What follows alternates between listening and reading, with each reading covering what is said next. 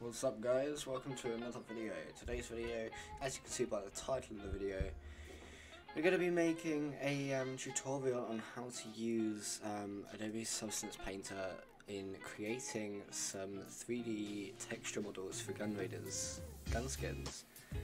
So yeah, first what you want to do is, if I can find the amazing file here, so I found the file here, Substance Painter. So you want to download and install Substance Painter 3D here. The link will be in the description below. So yeah, let's just load it up. Awesome. So once you've loaded up Substance Painter here, what you want to do is you want to be opening up the file over here. I've got a folder with all of the different gun skins here. I will put a link to this in the description below, where you can download all of these skins in the Substance Painter file. So that will include the main gun skin, and then underneath the gun skin, as you'll see in a minute, you'll have the magazine as well. If you want to use Blender, I believe you've got to do the gun skin and then the magazine skin in separate files and submit them on the thing separately. So what I'm going to do is I'm going to be making a sniper skin today. So I will load up the sniper 3D model. So what you want to do is, when you use to move around, navigate, you want to press Alt and your left mouse button to use the global move button, and then to pan you want to just press your scroll wheel. That's like generally any of the software would. So I'm just going to get rid of all of the stuff there. Now, to use Substance Painter, at the moment, as you can see, because I've deleted the other ones, it's not a painted file, so I can't paint on it. So what you want to do is you want to go over to here, press Add Layer as a paint, and now you can see you can paint on the file, but I'm going to change the base color over here. So when I click on the base layer, go to base color, and you can change it. And as you can see that I've drawn a white line on it. You can also click on here and change the base layer to textures, so it could be different things like that. Or down here, I believe I've got a gradient here of a rainbow, so I can make a rainbow sniper if I want to.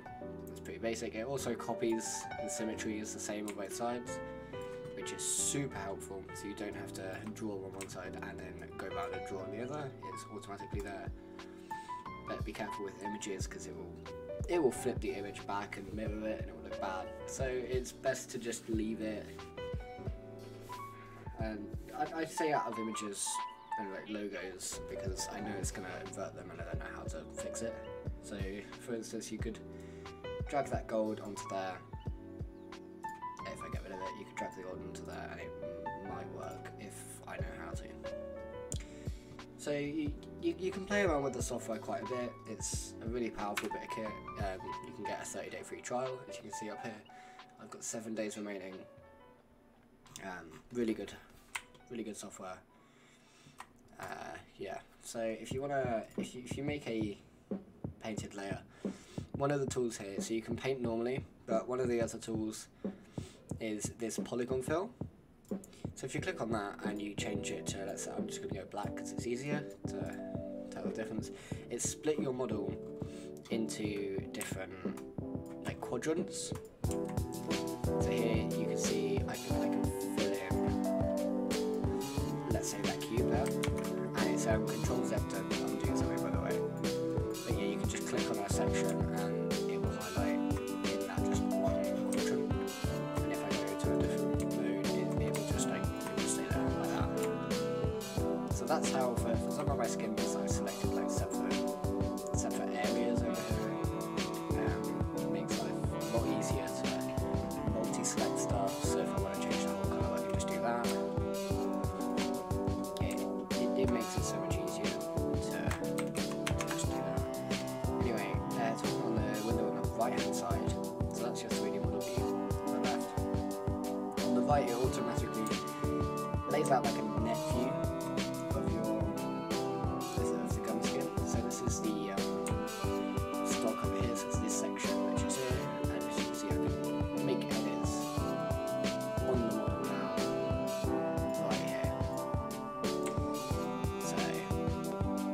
that's really helpful. Here is the backstop. Over here you have the trigger, the trigger section, so I can just highlight all the trigger bits.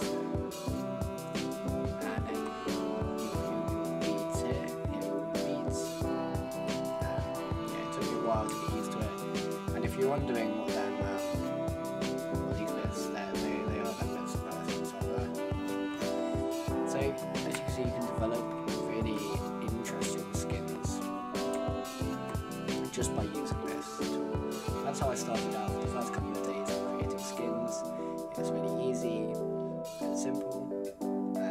You've also got, if you go to the Smart Layers tab here, or Smart Masks, what you can do is an amazing thing, which I've used for the rainbow set of skins that I did with the rainbow outline.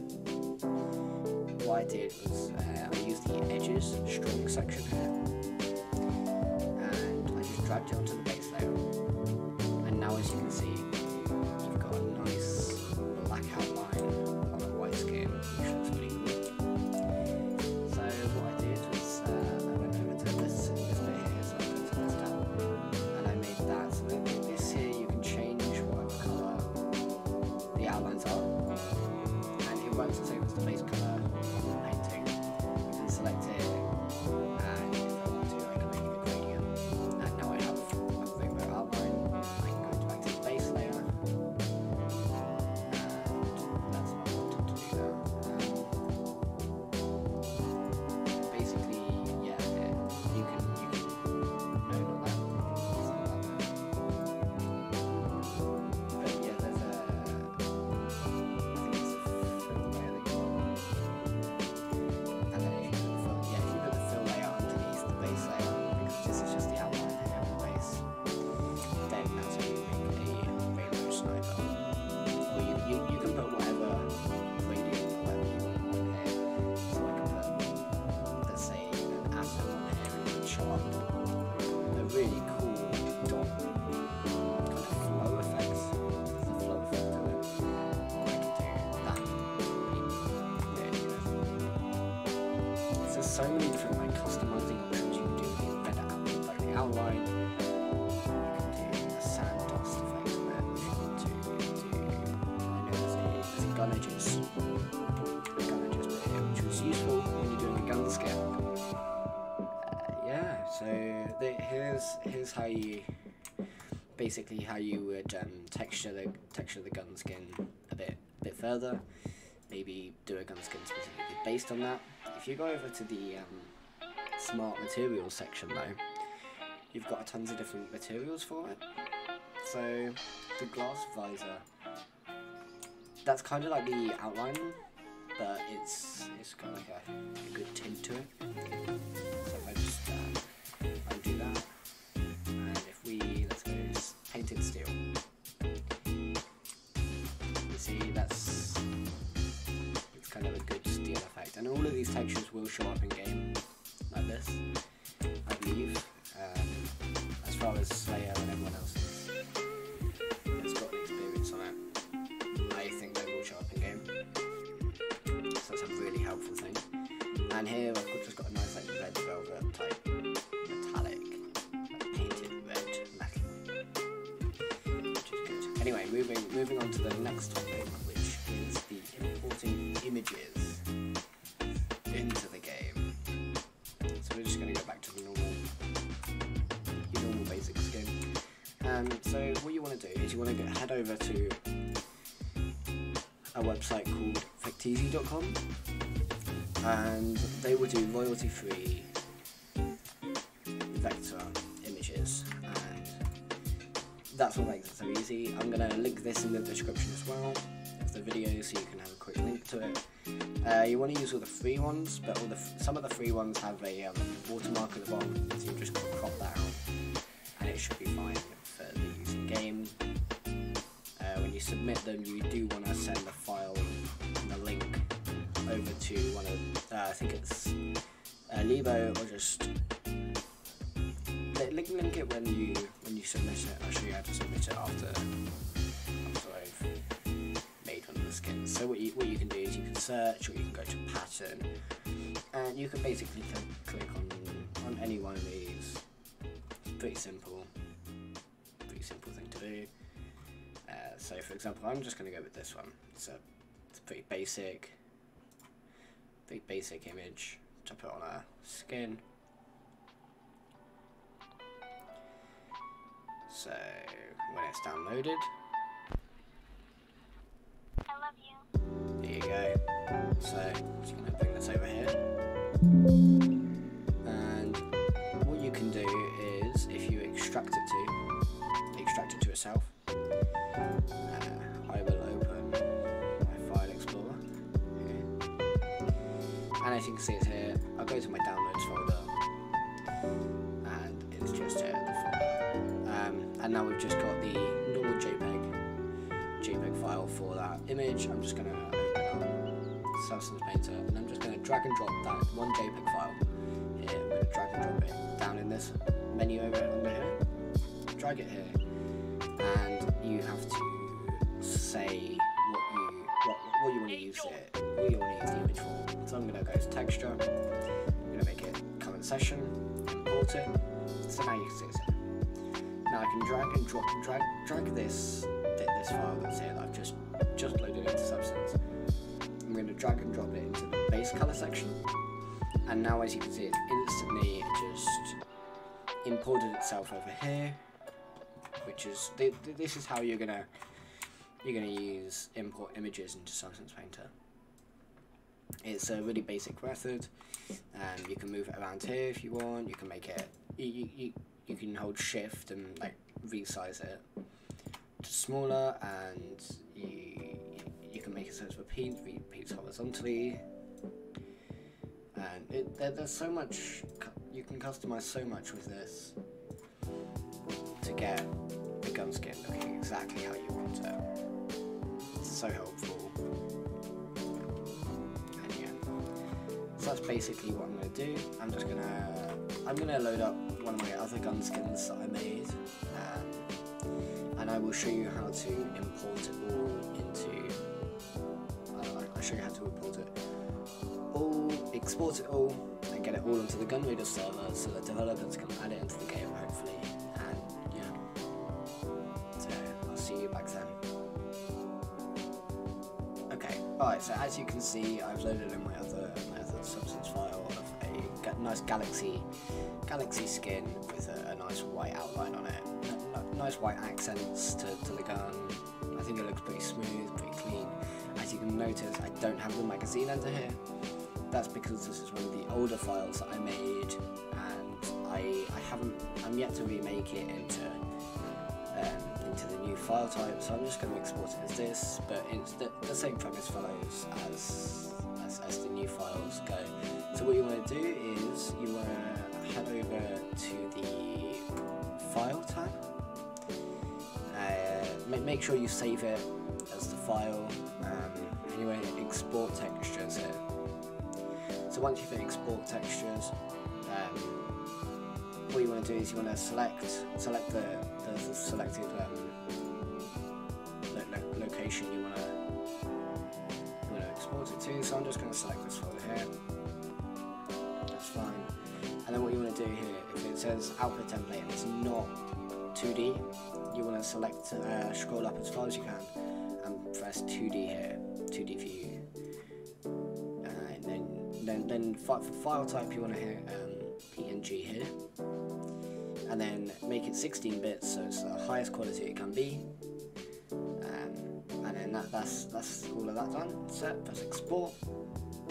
So that's exported there. You want to load up your file here. Just we're still in that section. So what you want to do, navigate to the location of your image here. You want to before you import that into your game, you want to go into the Gunreader's Discord over here. I'm going to scroll down to Weapon Skin Submission right here, so you can see some of my other skins I made today. So Weapon Skin Submission here, but before you do any of this, you want to go back to the gun skin, and you want to load up a thing called snipping tool. snipping tool right here, or snip and sketch depending on what you're using, whether it's 10 or 11. And you want to press new, and then just select the whole gun here. So there's a preview of your gun skin. You'll understand why in a minute. So you want to load back up the things you had loaded previously. Make sure it's that enough. And you want to go here. You want to type in, I don't know, let's say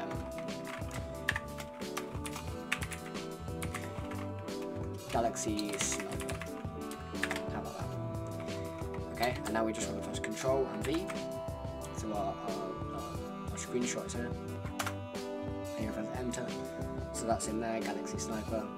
And now what you want to do is you want to go into this here. You want to get this image, just drag it in, drag it into there. And as you can see, I'll open it up bigger so you can see it. As you can see, it's just it will look a bit different because this one I got from Blender, and because it was complicated. I did it when I was first learning how to do skins. That's why it might look a bit different here. It's got every single face. It doesn't just have one of these. It's got two for each side. So it's confusing. It will look similar. It's just a file that the devs need to import it to the game directly. So yeah, you've got to wait a minute because slow mode is enabled. It's really annoying. So you can just press edit and actually no, it's fine. I'll just go here because it's done. Yep. So you want to just post the gun skin here. And yeah, this is what it will look like roughly. You want to post the gun skin and then the texture map for it here on the Gun Raiders Discord server. And then here is where all the developers will look at all the gun skins here, and this is how people have done the gun skins. This is basically just a reference image to begin with of what it will look like here, and then underneath it's just the texture file for it there. Here someone's just put them in a zip file, that way because over time what he's done is he's done the main gun skin there and the texture file there for it, same as me, and so it's this person. It just makes it so much easier. I'll delete these after because it doesn't have the magazine in. I'm just doing it for demonstration purposes. But yeah, this is basically how to make gun skins. Feel free to drop a comment if you have any issues with the software, any issues in installing it. Just yeah, play around with the software a bit.